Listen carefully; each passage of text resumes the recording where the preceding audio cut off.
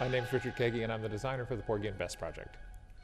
About 4.5 years ago, the head of the University of Kentucky opera program, Dr. Everett McCorvey, said he had wanted to do PORGY BESS, but he didn't want to do it in the huge traditional 3-set version, so he asked me to start thinking about doing PORGY BESS in some way that was a little less bulky. About a month and a half later, we went to the Viz Center, which is part of the engineering school, where they had built a prototype of a rear projection screen that allowed a very short footprint. Normally in theater, rear projection requires 25-foot throw to get something big enough to put on the stage, and that means a lot of backstage space that most theaters don't have.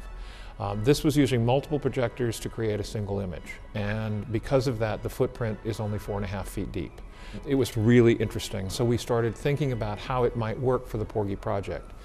We realized that as much as we would like to make it just simply projections because it would be a lot simpler to truck around, PORGY BESS has a lot of people in it, and it requires a certain amount of porches and places and staircases to go. So we had to come up with a combination between the projections and three-dimensional scenery. So the tiny scale we started out thinking about really didn't happen exactly. This is a pretty big set. But it is very adaptable and it works very well. What it did open up for us, though, was the possibilities of doing things like actually having hurricane footage on stage, having Kittiwah be a real filmed sequence outdoors at a beach with the leaves and trees moving. It allowed us to do things like change times of day and night on the buildings without just lighting effects, but actually changing them. So there were a lot of things that were opened up. The Viz Center had made their prototype 16 feet by 25 feet, which is pretty good size, but it's still not big enough to fill a stage. So we have ended up with 2 screens for this production. One of them is in fact 16 by 25, but turned the other way. And the other one is 24 feet tall by 32 feet wide. Together they use 56 projectors and create 2 single images, one on each screen. Working with the technical folks at the Viz Center has really been very easy because they're very open and very ready to explain and ready to understand. I've been able to say, this is what I want to have happen. I haven't the clue how to make it work. Can it?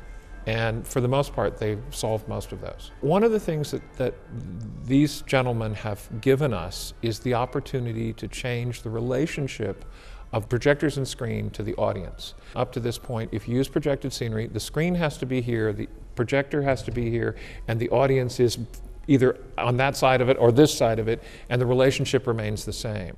What this allows us to do is to put the screen and the projector rack onto casters, and we can change the orientation of the projected image to the audience, up and down stage, angles, so on and so forth, and that's the ingredient that's always been missing. It also has things that we haven't even discovered yet. We keep realizing that the screens can be any size. We realize the screens can be any configuration.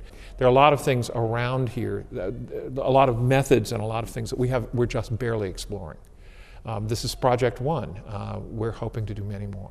The interesting thing about the project is we never let the technology take off with the story. We've tried to keep the technology, the story, and the three-dimensional scenery all in check with each other so that they support each other and so that they're part of it. And I think that's how this technology works the very best. I think you have to be careful. I think you have to remember you are still telling a story. It's not about the technology, it's about the story. It's about the music, it's about the opera.